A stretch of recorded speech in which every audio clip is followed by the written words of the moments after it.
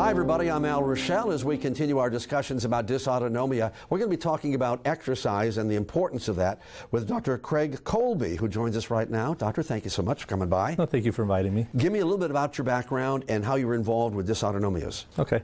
I trained at Texas Children's Hospital as a pediatrician, as well as Baylor College of Medicine as an internist. So I have a background that's quite diverse, and then spent an additional time in fellowship training in pediatric sports medicine specifically. Oh, gosh. And then most recently, last year, I passed the board certification for autonomic disorders. Okay, so when we've been talking about this is that exercise can actually help people who have autonomic disorders. How is that possible and why? Exercise is the cornerstone for recovery for patients with autonomic disorders, specifically POTS, chronic fatigue, fibromyalgia, any of these disorders that result in inability to tolerate standing up. It's important that they incorporate exercise. Without the exercise, it's really hard to find a cure.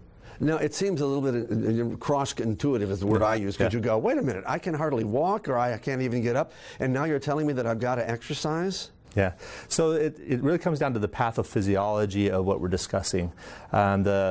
The dysautonomic patients have a commonality in their disorders that we can see in the POTS patients to the chronic fatigue patients, and even sometimes the patients with LS, Danlos, and fibromyalgia. That commonality is a failure of circulation, making it to the heart when they're standing upright. That can result as much as a 40% drop in cardiac output. That gives them the syndrome of fatigue. You know, that cardiac output of that flow out of the heart fails to meet the metabolic needs of the body. And from there comes much of the symptoms that the patients talk about, including this, the fight or flight overactivation, which produces norepinephrine and adrenaline that produces the tachycardia.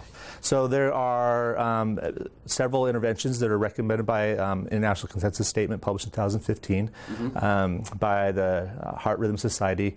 And in this statement, they rated all the interventions for patients who are dealing with specifically POTS, but other disorders of dysautonomias, and rated their scientific relativity. A level 1A evidence would be the highest possible. Exercise, there is no level 1A evidence yet for anything we do, but exercise is the closest we come to as a level 2A recommendation. Okay. Because that's what people want. They want science behind this rather than just saying, well, let's do exercise because we think it makes you feel good. Yeah. The biggest difference and problem with saying just go exercise is patients often get bad advice on how to do it. I once had a patient who had been going for 10, 15 years without a diagnosis, finally went to Mayo Clinic, was diagnosed with POTS and EDS, and was told she needed to exercise and needed to do the fluids and the salt. But she found she physically could not do it. And by the time she got to me, she'd seen 70 physicians, tried 40 medications, and she was bedbound with no ability really to raise her head out of the bed. And I met her in a recumbent wheelchair with no ability to stand up. Yeah, so the how-to, then how is it that you teach the how-to? So what worked for her was proper education on how to do these, what we called non-pharmacological lifestyle changes, and key to it was exercise. So when these patients, in this particular patient, it was severe, when they stand up, there is that blood pooling that drops down into their lower pelvis and legs, and in a normal person, there's about 700 milliliters of blood that drops, and within milliseconds, it's pushed back up to the heart, and we feel nothing. And these patients, when the blood drops and the body senses that and sends out a signal to increase the squeeze and to make things 3 to 4 times tighter than normal, but get back to the heart, sometimes that just does not occur in these patients. So they experience a dramatic loss in energy and ability to function. So if a patient's told to go exercise and they exercise in the upright position, it'll actually make their condition worse and will result in sometimes a crash for days on end. Oh, days on end. So let's talk about some of these underlying conditions. For example, what about patients that have chronic fatigue syndrome? Exercise, good, bad, what? I think the current research is supporting the use of chronic fatigue exercise as well. That's not the general opinion. There's some beliefs that they have an energy bank and that you can't use so much energy per day. There's many specialists who believe that they should not exercise. But the most recent data that I'm aware of demonstrates that if you take a chronic fatigue patient who has no change in heart rate and blood pressure upon standing up, versus a POTS patient who has no change in blood pressure, but the heart rates get very high upon standing up. And then you take another chronic fatigue patient whose heart rate doesn't raise, but the blood pressure drops on orthostatic testing. What you'll find is the same, almost the identical cerebral hypoperfusion that occurs in all three groups, about 40%. Oh gosh, yeah. So sometimes I think we give everyone these categories, but we might be talking about similar pathophysiologies. Yeah, a little bit challenging, huh? Yeah. So my approach has been, all these years, is to treat my chronic fatigue patients no different than any of my other dysautonomic patients. But the key is to give them proper instructions. Right. So for my patient who, 70 physicians, 10 years, bedbound, 40 medications, nothing worked. What worked for her was just really good education, and we kind of met her where she was at.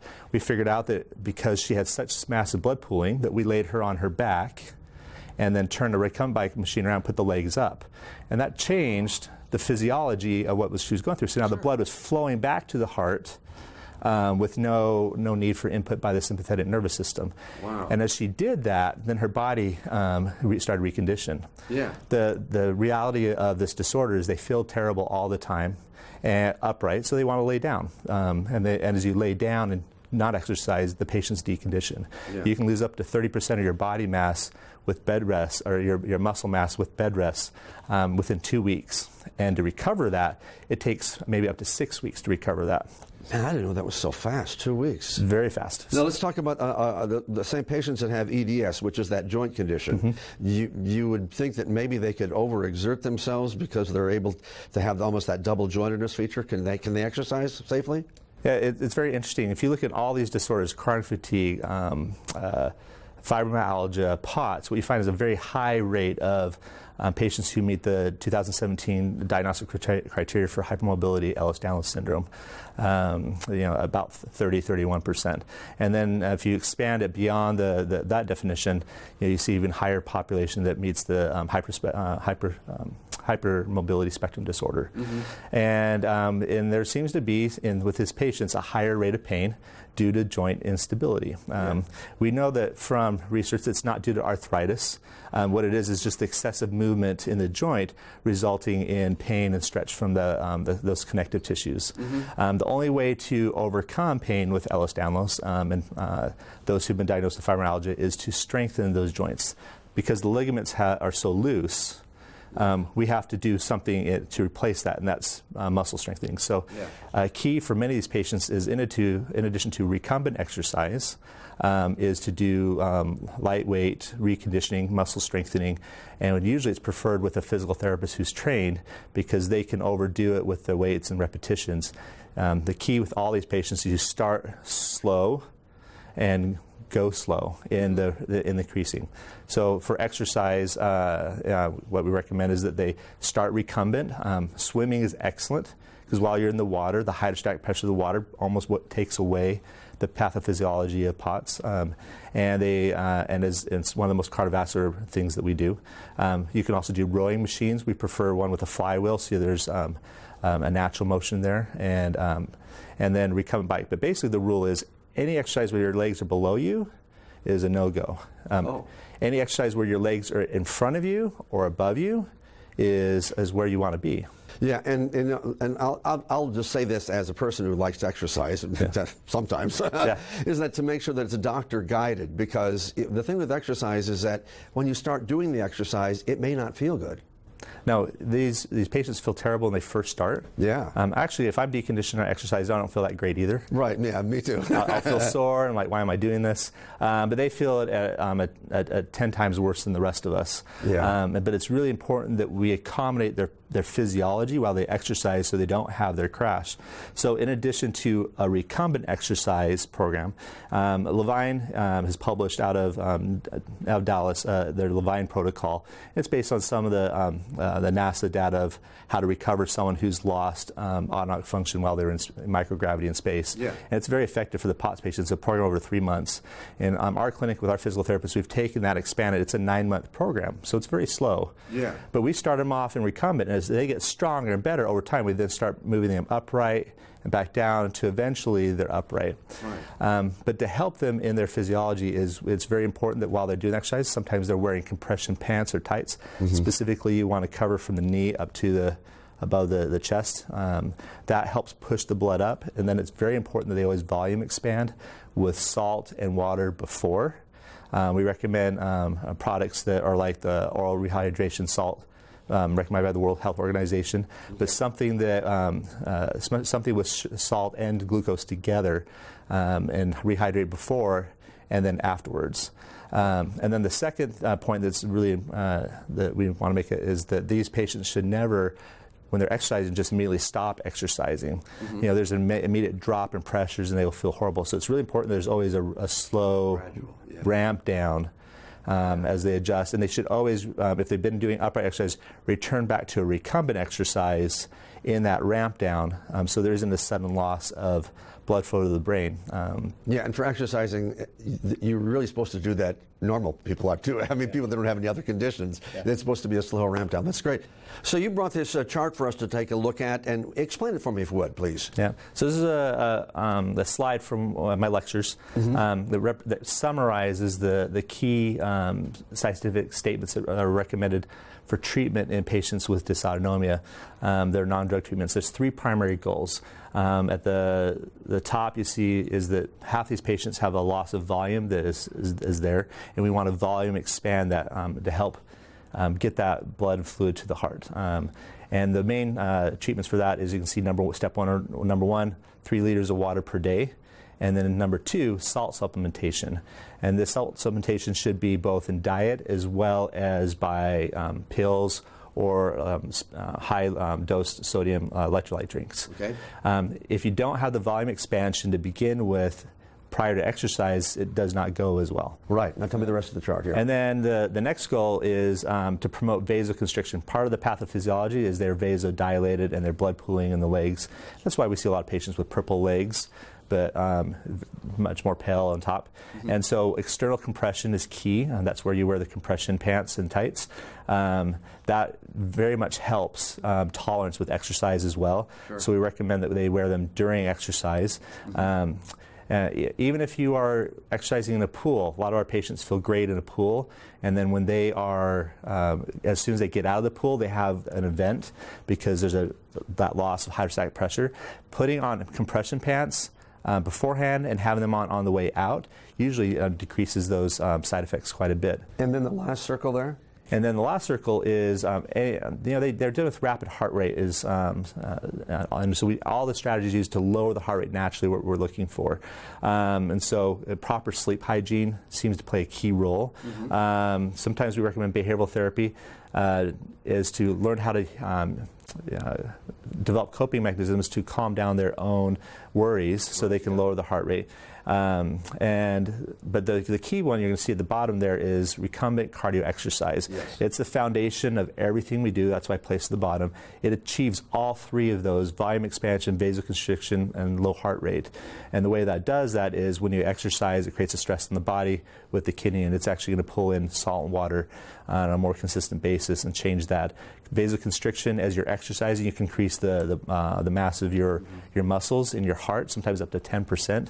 And so over time, that becomes there's less blood to pool if there's more muscles present. And the low heart rate, how does that play with cardiovascular exercise?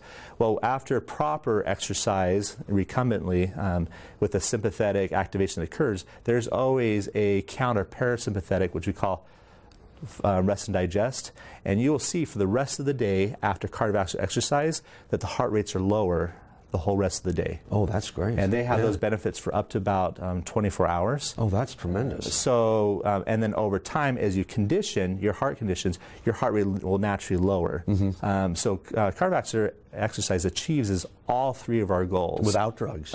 Without drugs. But in our patients, they do need to support this process with proper fluids, proper salt, proper compression, and then controlled resistance training according to their needs and their condition. So 2 quick things. Your message to physicians out there that are watching this video right now, what would you say to them? I would say is that these patients can be helped greatly, and we consider exercise the cornerstone and key to recovery. And I think the research is going to support and does support the use of recumbent exercise, both for POTS as well as chronic fatigue, as well as Ehlers-Danlos and fibromyalgia. These patients share a commonality of a problem with tolerating gravity. So when you do the exercise, you need to mitigate that as much as possible. And your job as a physician is to teach them how to do this. Right. Had my patient received proper advice years before, she would have done better. After years of a wheelchair, after 2 months we had her out of a wheelchair, and after 3 months we had her pain-free, and now she has a job. Oh, that's wonderful. And what would you say to patients too, because they're going to be watching this too? A lot of the patients are going to their doctors looking for that miracle cure pill. Right. And there is really no health in a pill. We use the pills and the medicines to accommodate physiology that may be difficult to enable exercise. But when it comes down to getting better, the only thing that I've ever seen that makes a dramatic difference to my patients is consistent exercise. In the very beginning, you start out maybe every other day, but it's the consistency of doing it over time. And I treat medicine like it's a drug. You know, exercise is medicine. Oh yeah, it is. A lot cheaper too. A lot cheaper, but it has the ability to change the physiology of the body and actually change what's happening in a meaningful way. As soon as you quit exercising, though, you'll decondition and go back. So many of my patients have found that they have to do it 7 days a week. Once they've built up, they do it 7 days a week, and they dose it like a drug. And by doing so, they maintain they are functional. It's also a healthy lifestyle if you get that up. Doctor, thank you so much for your time. Appreciate it, and continued good work with what you're doing. Okay, thank you. Thank you.